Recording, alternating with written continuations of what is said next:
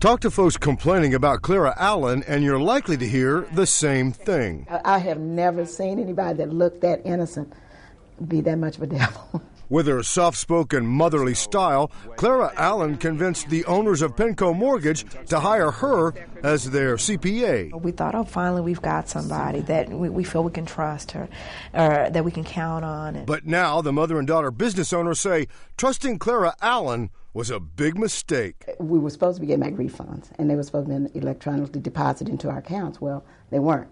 The pair told the Harris County DA's office Allen, who's not a certified public accountant, didn't really file their tax returns. Nothing had been filed. The extensions hadn't been filed. The returns hadn't been filed. Nothing had been done. Now Allen is here in the Harris County Jail on an unrelated matter. Prosecutors say while working for two other small businesses, Allen used company credit cards, not for business, but for her own personal pleasure. She charged up $77,967.74 worth of merchandise and trips and limousine services to her own personal use without the company's knowledge or consent.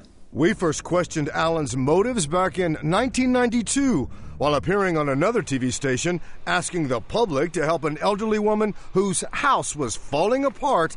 Allen failed to disclose her criminal past of writing hot checks. I've done this out of the kindness of my heart. No, I'm not getting paid. No one asked me to do it or anything like that. Over the years, Allen has been convicted of numerous crimes, from stealing from an AIDS charity to Social Security fraud.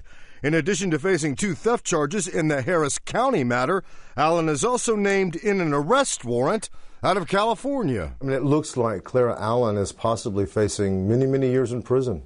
Yes, she certainly is. These women say Allen left them unable to trust strangers. We check out of everybody now. I mean, we want thoroughly blood, urine samples. We want it all at this point.